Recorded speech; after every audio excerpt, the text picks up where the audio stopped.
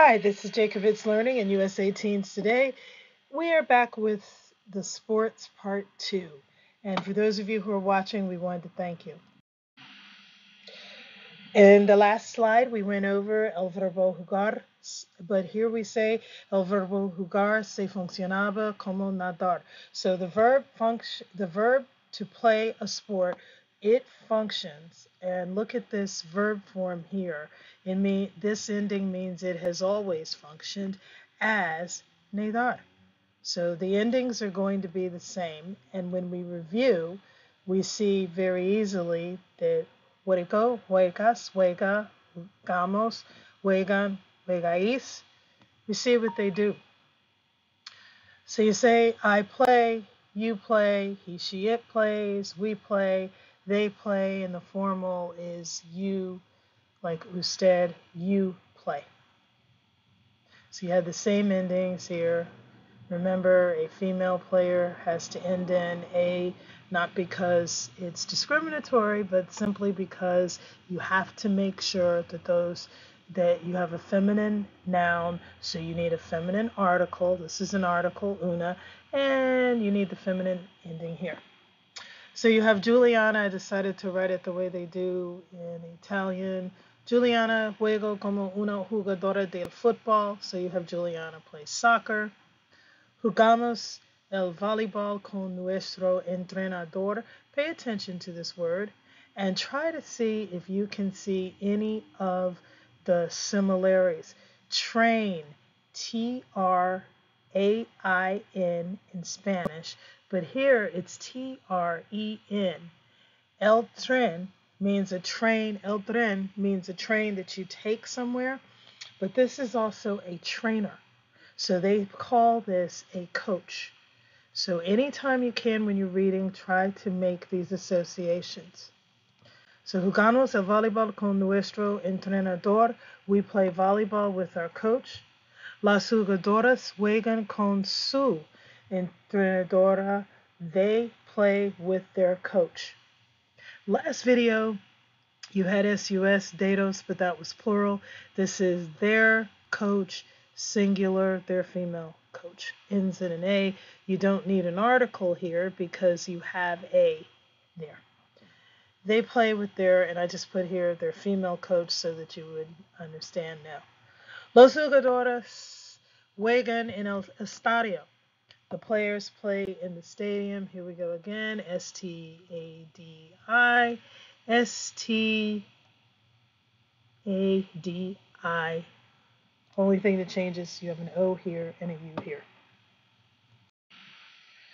Jugar, this is just a reminder of your tenses and how they work. This was from the previous part 1.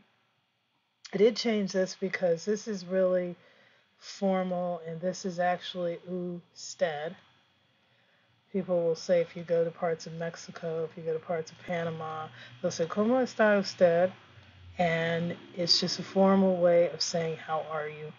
So somebody may say, ¿Usted jugáis con el equipo? We have el verbo tocar, and it too functions as the verb jugar. So let's take a look. I play the piano. Toco el piano. Same spelling as in English. Tocas la guitarra. Same spelling except you add R-A at the end. Tocan el violoncello con una orquestra. Come on, guys, look at this. Orchestra in English, Orqu. Estra. Okay, almost the same. Tocamos muchos instrumentos. Look at this. Instrument, and you add a plural, instrumentos. We play many instruments. There are your translations. Tocó. Tocó este piano. We went over this. Tocas el violín. Toca este piano con mis dedos. Y tocamos el violoncello con nuestra instructora. Los gemelos tocan las guitarras. Tocáis con or en una obra. La cancha. Well, you have a visual cue, but in case you forgot, you could also do what? Remember that it's the basketball court and you have here the player, the male player. The male player, no A, no O at the end, just straight here, he jumps on the court. Nadar is to swim. Be careful with this ending because this ending here is the same as nada. Nada importante means nothing important, means keep moving. So you have nado, I swim. Nado en la piscina, I swim in the pool. Nadas, you swim. Nadas en el océano. Okay, Oceano está allí. Come on, this is ocean with an O at the end and an accent mark over the E. So you swim in the ocean. Nada en el océano Atlántico. And notice your stress is on the A because you have an accent mark here. You have oceano here. Nadamos. Nadamos y jugamos. See that? A-M-O-S. A-M-O-S in la playa. We swim and we play.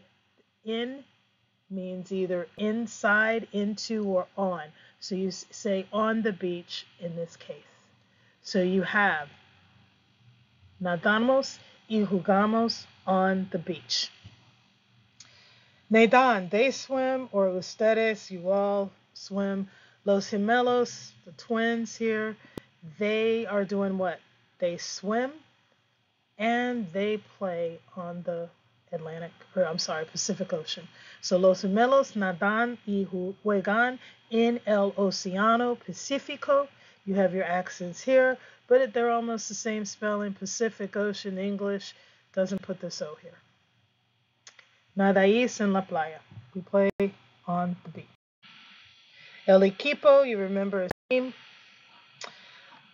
El equipo, it, a team. It swims because it represents a collective noun in la piscina. So el equipo nada en la piscina, no change of your noun, your sustantivo.